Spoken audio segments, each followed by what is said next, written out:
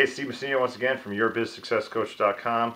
So let's talk about objectives today and objectives for your business. And again, this is kind of going right along with the last two videos I talked about with utilizing the one-page business plan by Jim Moran.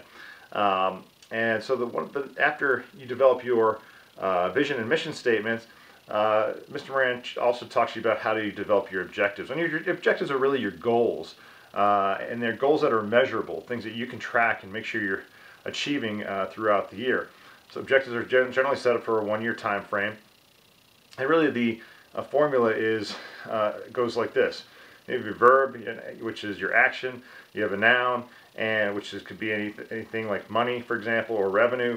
And then you're going to have from when to when, or from what to what. Okay. So for example, you may have a goal increase. That's your verb.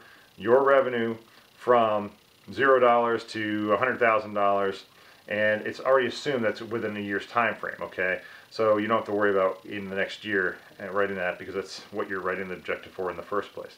And so they need to be measurable, stuff that you can graph, that you can see the growth on at the end of the year that you've achieved that goal.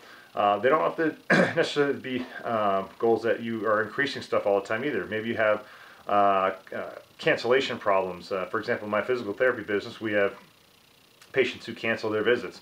Well, one goal we've always had is decrease, that's our verb, patient cancellations, that's the noun, from 1 year was 10% to 9%, okay, and so that was our goal for last year, and so this year we are at 9%, so next year our goal will be decrease patient cancellations from 9% to 8%, okay, but that'll be the objective for the entire year, and we'll be able to track it using spreadsheets to see that we're actually on track for that goal throughout the course of the year. And actually what we'll be talking about in the next couple of videos is the strategies and action plans that we'll put in place to help the people in my business decrease our cancellations. Okay, and that's part of the one-page business plan guide to writing your business plan. So catch me again in the next video. We'll talk about how do you set up your strategy planning using the one-page business plan.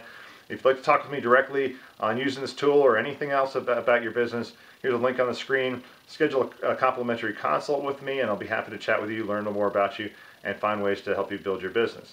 If you are currently in the process of looking for a great business that you can get involved with that has all this planning in place for you already, well, you can click the button on the screen now. Take you to a presentation about an online franchise model that I recommend for my clients. Maybe something that you'll find that resonates with you and give you an opportunity to build a business online. So thanks again for watching. Look forward to seeing you in the next video. Have a great day.